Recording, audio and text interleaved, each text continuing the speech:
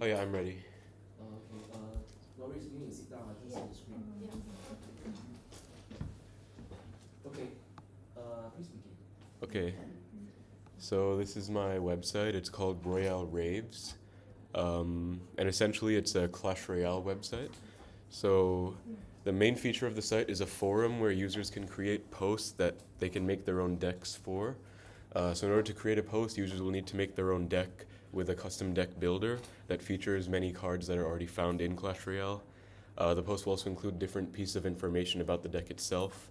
For example, an overview, a summary of the strategy, and some personal ratings. Users are also able to browse all of the decks, all the posts on the website, and they can search and filter if they want. And all the features come together to provide a platform for avid Clash Royale fans to share and discuss their own decks and strategies. And they can also possibly identify new decks that they might not have known about. There's also a cards page on the website that just browses the entire selection of available cards, and users can also view more info. So the target audience for my app is mainly just anyone who plays Clash Royale, because they can either spread the word about their own deck or they can discover new decks. Existing Clash Royale websites are usually more data-oriented, so they are lacking in the user freedom aspect of things, where users aren't able to create their own decks and share their own pieces of information. So this just enables more enjoyment and fun for users to make their own decks.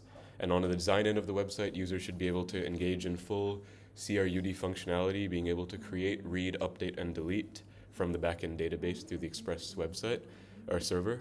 So this is my website. It just has a landing page first that just says "Welcome to Royale Raves." Then the main part about the post is the creation. So here's the form that allows users to create a post. So as you can see, it has lots of different components. There's a post name, there's this deck builder that's fully functional, there's overview, strategy, archetype, rating, difficulty, then some user details as well. So if I can just make one right now. So I can enter the name, I can select any amount of cards I'd like from the deck builder. As you can see, they get highlighted, and you can't select any more than 8 cards at a time. If you try, it won't allow you to. And if you'd like to remove cards from your deck, you can just click on them from the deck builder, and then you can easily change. So let's say I want to make this deck, I want to change a few parts of it. I can just easily mix and match however I see fit. Then you have to enter an overview. There's also validation on this entire form, so if you try and leave the overview blank, it won't allow you to. If you try and not enter anything, it'll also not allow you to do that. So let's just say this is a very basic Expo cycle deck, minimum 30 characters as displayed. Then you talk about the strategy, so I can just say whatever. I'll just write a quick strategy. And then you select an archetype. Also notice the submit post button is actually disabled by default, so you're not able to submit unless you successfully fill out every single field on the website. So you can select an archetype. For this, I'll select Siege. You can choose a rating from 1 to 10. It's default at 5, so if the user doesn't input anything, it'll take in the default values of 5 and 3, which are the mid-ground. Say I want to give it a pretty good rating, and it's pretty hard to play. Then finally, there's user details. Just disclaimer, this isn't functional yet. There isn't a login system, but I would like to implement it at some point if I can. So if I just say whatever, then you see you can submit it, and you'll get notified that the deck's been submitted. So then the next part of the app is the view post. So this is the part where you can view all the existing posts. As you can see, every single post is there, including the one we just made. It automatically updates. So this is the read part of the CRUD functionality. You can search. Say I only want to search for Expo, and I click find. You can see that I can only find the ones with Expo, and the one I just made is included. So search by name. If I take it out, it just finds everything again. I can also filter by archetype. So as you can see, all the pieces of info about the post are displayed. So overview, strategy, archetype, rating, difficulty, as well as the date it was posted. So for the date, today is the 10th, so as you can see, it's 10th of April for the post we just made. Say I only want to find Siege, then I can only find these. If I only want to find Beatdown, you can see it automatically gets changed. If I want to find minimum possible rating, so if I only want to be 7 and above, I can also do that. And okay, it should be updating. say I only want it to be max difficulty of 3. Okay, as you can see, this one has a difficulty of 3. The other ones that are harder to play disappeared. So then if I just refresh to load everything again, you can also edit and delete. So for example, let's say I want to edit the post I just made. I can click edit, a pop-up will appear, and you can edit all the info. All the info will be pre-loaded, so the name, the deck is already pre-built for you. The overview and strategy are all saved already. Say I want to change the deck. Obviously you can't select the cards if there's already a deck of 8, so say I just want to change 2 cards.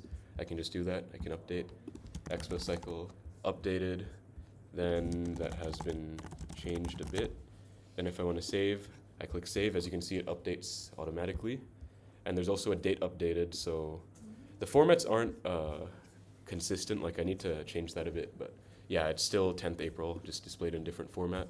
And I can also delete, so if you click delete, you'll get this sad face because it's, yeah, are you sure deletion is permanent? You should be prompted. Then you can not delete if you want. If you do delete, it'll automatically delete. As you can see, it just disappears. And so the final part of this app is the card section, which shows every single card in a grid. If you click on it, a pop-up with more info about the card shows up, as well as some actual info, like from the official game itself. So, I can see the card art if there is. Some cards don't have official artwork, so then I just chose not to display the artwork. So then it just shows the text. So as you can see, there's all these different pieces of info about the cards. And this is still very much work in progress. There are only 32 cards available right now. But yeah, I would say that this was definitely something that I felt, because I am pretty passionate about Clash Royale, I felt that this was some functionality that was lacking in the current Clash Royale websites. So I actually talked to the Clash Royale community. Some of them actually submitted posts, like all of these are submitted from users in the Clash Royale community themselves. So there is some use case for this. So then I can go over my... Maybe you show us the mobile response. Oh yeah, sure. So the main part is the deck builder. Obviously it's a huge thing, but if you actually change, if I go iPhone SE, it actually gets packed very neatly into a grid.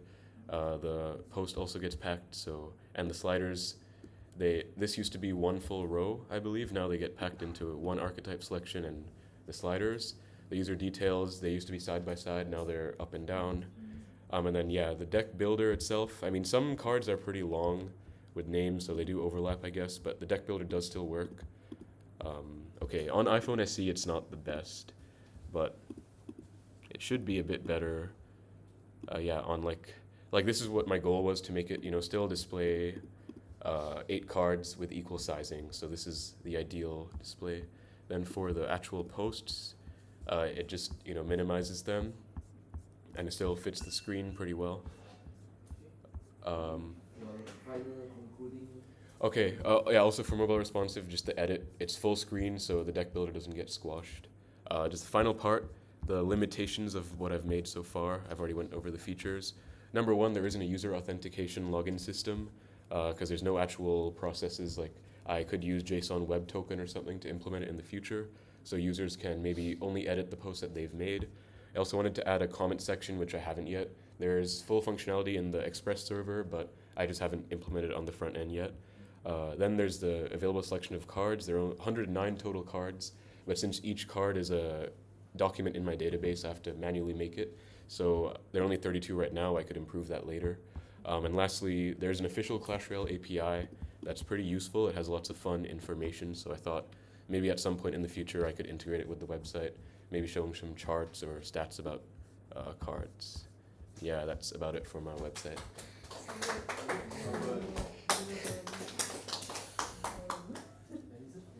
I love Clash Royale. I watch it whenever I go to the gym and I walk or I run. So what's the best cycle deck now? Probably minor wall breakers. Yeah, I'll go and find out. So, Yeah. I never played for a long time because it takes up so much time. But okay, I think in terms of the code base, I think it's quite good. You need all the just I mentioned to them that the file size should be small. You should break down big components to multiple small components. So you did that well. The project structures also quite well done as well. So I don't have much improvement points as of now, but I think as of what you have learned until this point in your module, I think whatever you have done is pretty good. Okay, so let me comment more about the UI UX. Maybe you can bring back the page. Yeah, sure. Yeah. Okay. So color scheme and thematic wise is very good. I actually took a look at the Clash Royale screenshot just now. So one of the most important thing is design must fit the theme. So I think the design fit the theme, that is good. You have good validation.